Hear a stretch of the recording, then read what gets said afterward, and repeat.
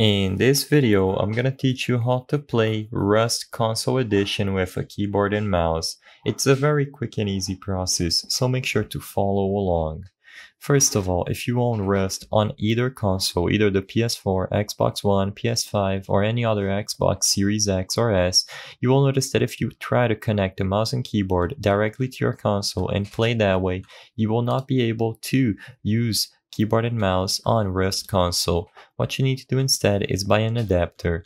In this video, the adapter I'm gonna recommend and show is the Cronus Max.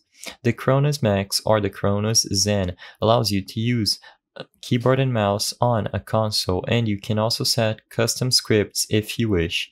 As you can see, it's going to give you advanced one-to-one controller to mouse conversion with no lag. So basically, this device allows you to plug in a mouse and a keyboard, and it goes directly into your console, PlayStation or Xbox, and that's going to allow you to use any mouse and keyboard you wish on Rust. Like I said, you can also download scripts for Cronus Zen over here, but this isn't strictly necessary. Another disclaimer is that you don't necessarily need to use Cronus Zen.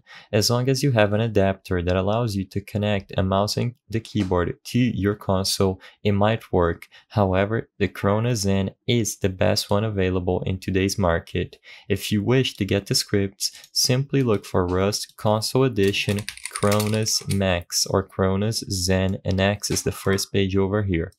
You can buy a Cronus Zen by going to their website at cronusmax.com. I hope I was able to help you on how to play Rust Console Edition with a keyboard and mouse. If this video helped you, please be sure to leave a like and subscribe for more quick and easy tips. Thank you for watching.